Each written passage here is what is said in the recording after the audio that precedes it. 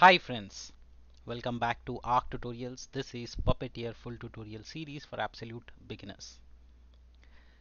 When automating with Puppeteer, you will be required to test on certain devices.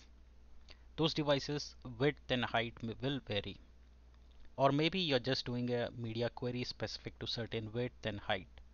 How do you handle such use cases? That's what you're going to learn today. We can set that by using setViewPort and setUserAgent. We're going to learn that in practical. Let's get started. If you have missed out on the first 12 parts, I'll request you to kindly go through them so that you have continuity in your learning and you master Puppeteer with me end to end. Today we are learning about setting viewport and setting the user agent.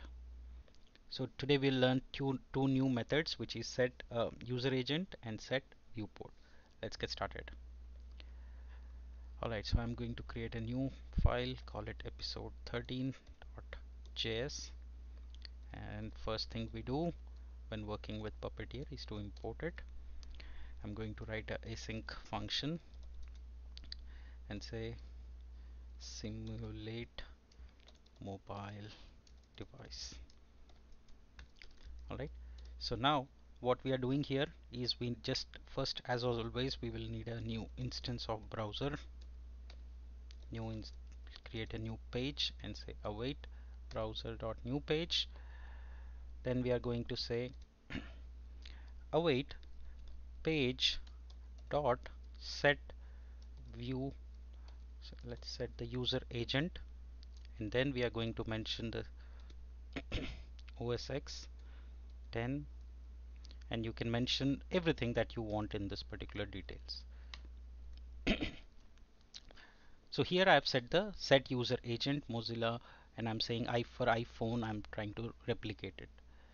Similarly, we'll mention page.set viewport, and then mention the width and height of what we want to test. The standard height of an iPhone is width is 375 and height is 812. So we have set the user agent and set viewport. Now let's write page dot go to, and let's go to yahoo.com. Right, and then finally we will close our browser. That's it, nothing complicated, simple.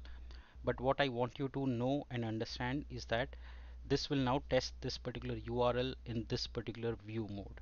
I'll show you that by keeping this option open, and I'll make it false. Now let's run this application. Simulate mobile device. Alright, and to run you will write node episode 13.js run. So you can see Chromium is opening up.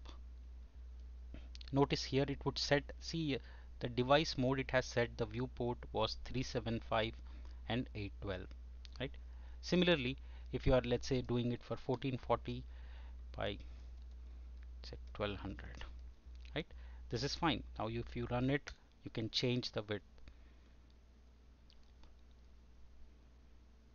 Now see, it has taken the bigger width, right? So we can customize the height and width and explicitly mention what resolution we want to run our automation on. It would open that URL in that dimensions, right? Extremely important use case, because a lot of times when we are doing it in real time, you will need this two methods that you will set quite a lot often, especially when you're working with different devices. In the next episode, I'm going to show you the different devices that are available and then show you how to take screenshot and PDF and all that. So join me in there and we'll continue our learning. I hope you're learning. I hope you're enjoying. Please join me in the next episode. Thank you so much for joining in this episode.